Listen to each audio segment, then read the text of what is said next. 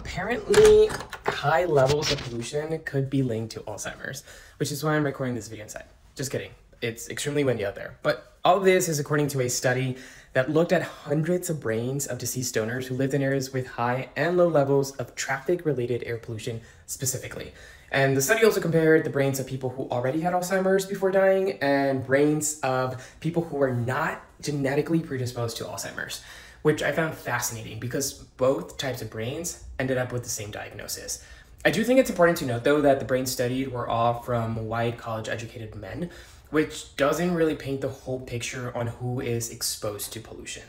The research needs to be, diversified, since there are communities out there that are often way more exposed to traffic-related pollution and don't have any way to escape it. And if you're thinking that one study can confirm this, you're right. But this isn't the first study looking at this. There's actually a lot of evidence linking pollution to cognitive decline and mood disorders.